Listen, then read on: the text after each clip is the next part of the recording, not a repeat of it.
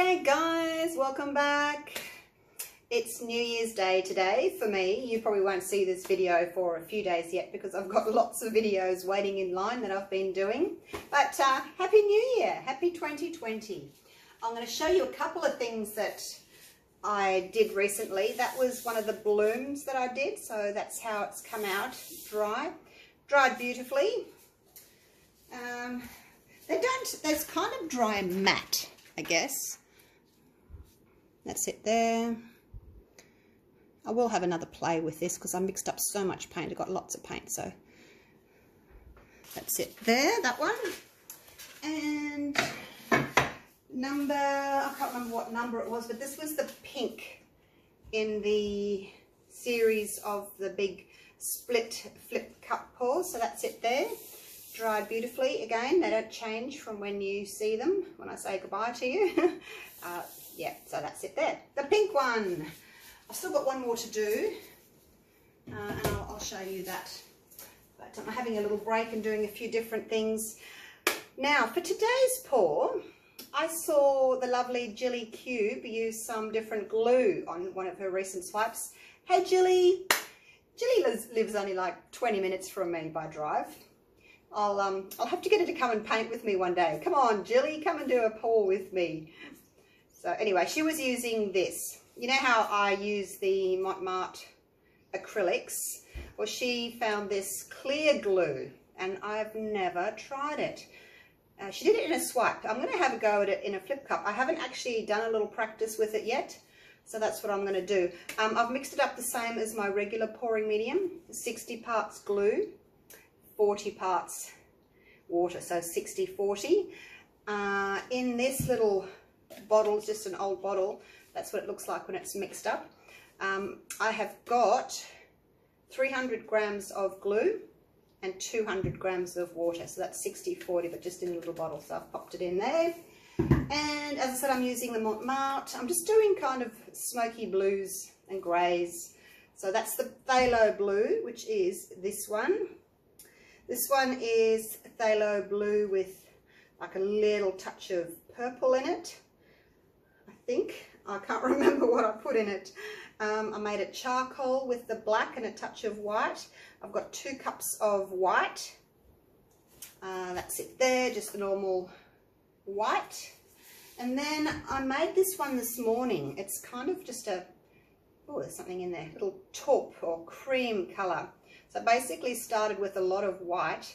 I added a little bit of raw sienna, a little bit of raw umber, and it was a bit yellow. So then I added a little bit of the charcoal, and I got this sort of, yeah, taupey colour. So it's pretty. Righto, enough talking. Let's get started. I'm going to do 3 flip and drags because I haven't done them for ages. Got my cup sprayed with a little bit of silicone spray, so it releases nice and easily.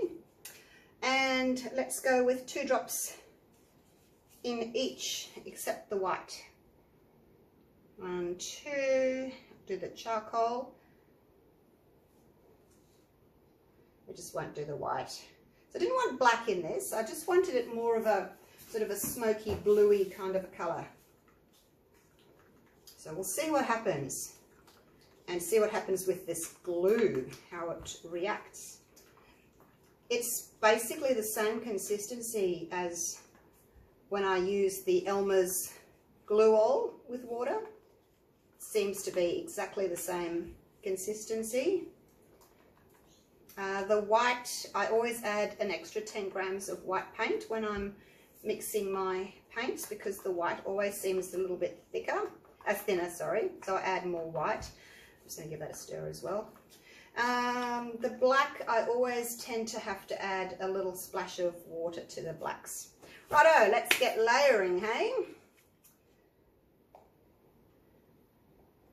And I thought because they're all pretty dark colours, I better have 2 whites.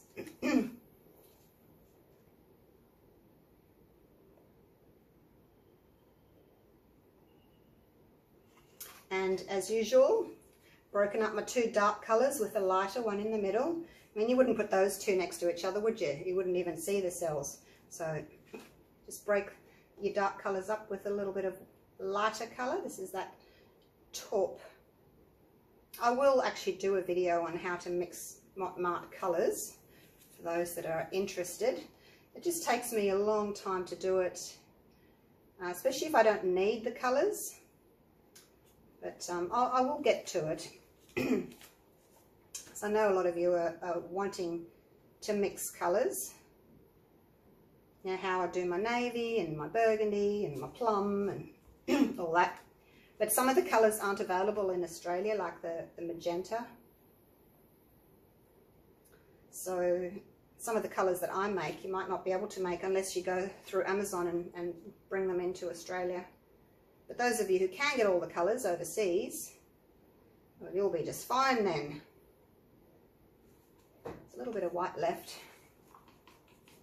It's because I added an extra 10 grams of white paint, so I have got a little bit left. But I might put a little layer of white over the top when I'm finished. Let's see if we need that.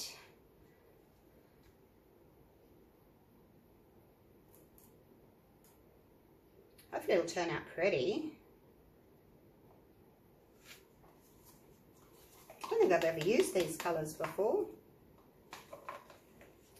I know I did something similar. It was like Smoky Mountains, but it didn't have the taupe in it.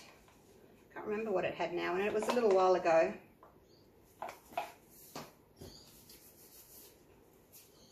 But it's similar.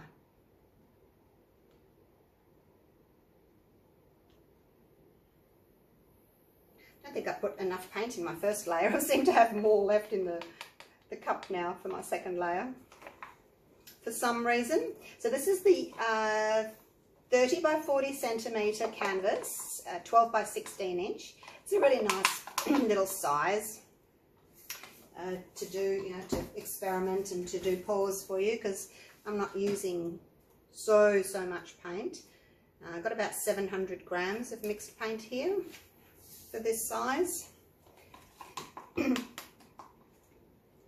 So I have 6 cups of paint, and I have 120 grams in each. So 60 grams of pouring medium, 60 grams of paint. So that's 2 ounces of pouring medium, 2 ounces of paint, 6 cups. And that's what it gives me. Oh, this one's got more. You can have a little bit less, I think.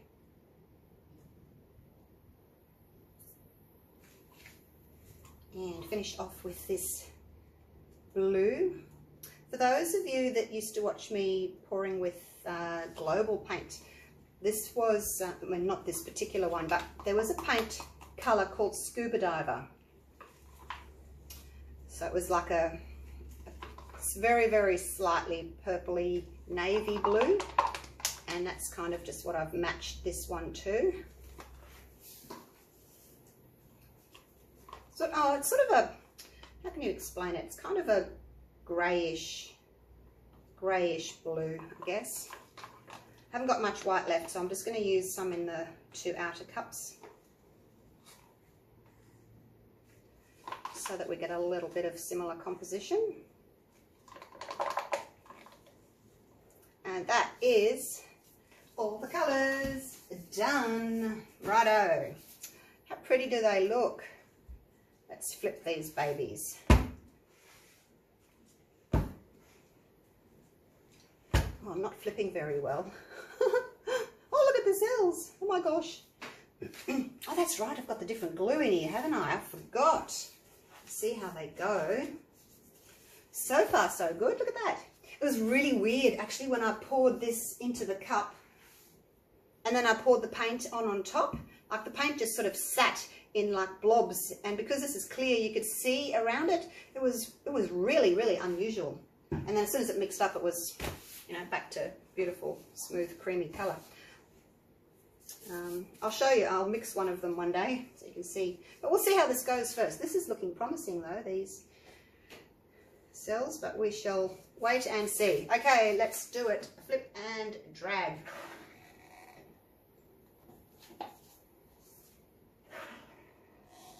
Oh, look at that taupey colour coming through there.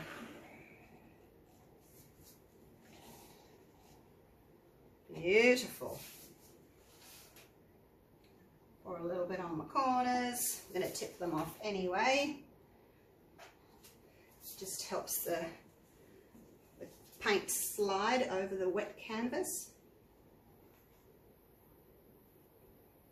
Put some of that taupe back through there. Is that what you call it? Taupe? Kind of a creamy colour. Beige. It's got lots of names, hasn't it? All right, let's start walking this paint. Go up to the corner. So as you can see, I don't want too much of it to fall off the edge just yet. So I'm sort of going that way and that way. Keep as much on as we can, and then just at the end, let it slide over. And then that is it. Okay, let's turn it around and I will torch before I do the other half. Just because the, oh, I've got paint all up here now. Let me wipe this. How did that happen? Yeah, if you torch now and get the cells up, then when you walk the paint back and forth, it'll be stretching it out and making your cells bigger. Because I get a lot of messages saying, how do you get big cells? And then someone else will say, don't stir your silicone and you get big cells. Well, it's not really how it works. You get big cells from stretching them. And you want to stir your silicone really, really well, otherwise you get big blobs of silicone. All right, let's see how reactive this glue is. I won't get too close. See what happens. The white's giving us kind of a lacing effect, which the white tends to do.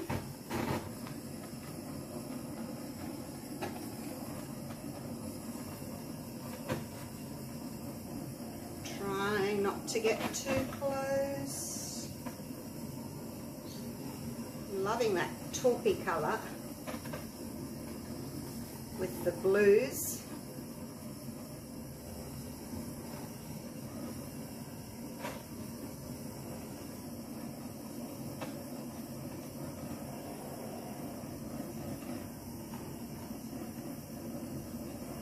Trying for a little bit more in here, but I'm just trying to be so careful that I don't overdo it. There's a few coming up. It takes a little while, so you torch and then you think, oh, nothing's happening, and then you torch again. But it is happening, you just have to wait for a few seconds. Alright, that'll do me. It's probably too much torching, but we shall see what happens. Righto, let's get this paint walking.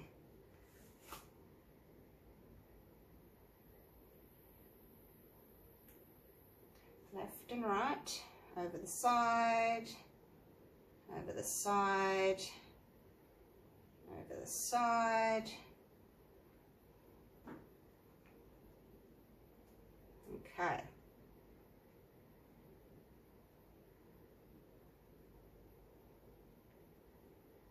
Might be a little bit thinner, I guess, to what the Elmer's glue mix is. It does seem to be moving a little bit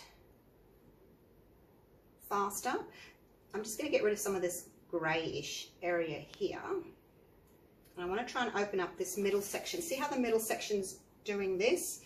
That's telling me that it's a little bit thin, and I can't really move that middle section out. So I'm going to try and get the weight of the paint back to the middle and see if I can take some off the side. Maybe that will open it up. No, all it's doing is stretching these out. It's not actually opening the middle up. Let's try the other side. See if we can open a little bit of that up. Again, not really opening it up.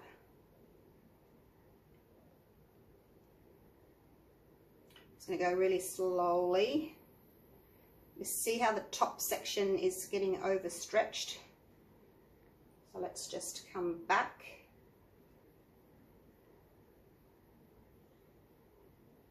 And I think that'll have to do. I don't think I can push the boundaries anymore. Okay, so it does seem to be a little bit thinner maybe than what my Elmer's glue all is, because it's moving really fast and the cell's quite big. So I should probably maybe just try maybe 70-30 with this glue. As I said, this is my first little experiment with it, so it's very sort of, this is really rocky river type thing, isn't it? Pebbles over the little river, water flowing over the little pebbles in the river, eh? That's what it kind of reminds me of. Let me fix my corners. And it did seem to be quite reactive to the torch, but in saying that, it's more reactive because the mix is a little bit thinner. If your mix is thicker, it's not so reactive. So I will definitely try again, because I've bought a few of these bottles of glue just to see. I thought there's no point me buying one bottle, I'll buy a couple. And I might even try these colours again actually.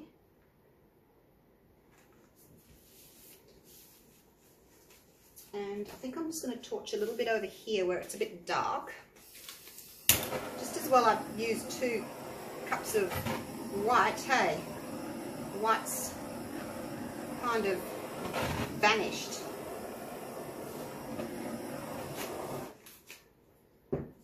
So there you go. What do you think of that one? A little bit busier than what I would normally do, but oh, look at those cells. They've come up really well. See how the size of them at the moment, they're decent size. So again, that's telling me the mix is a tiny little bit thin. So actually I might just change it. Instead of 70, I might go 65 glue, 35 water. I'm going to get a few little guys happening in between in this dark section here. So yeah, I think I'll do that. And we'll try this again, hey? And see what reaction we've got. I've still got all those cups there. So I'll use the same cups, use the same colours. Don't want to waste anything. And we'll try again. So my white isn't really that prominent. Might still need to be a little bit thicker. But as I said, if I change it to 65-35, all the paints will be a little bit thicker. And yeah, we'll try again. At this stage, I don't know whether or not the glue's any better than the Elmer's. Only because my mix, you know, is a little on the thin side. So I will fix up my mix and we'll have another go. But they are pretty cells, especially these little guys, the little baby ones. The little baby ones, they're so cute. So yeah, a little bit busy.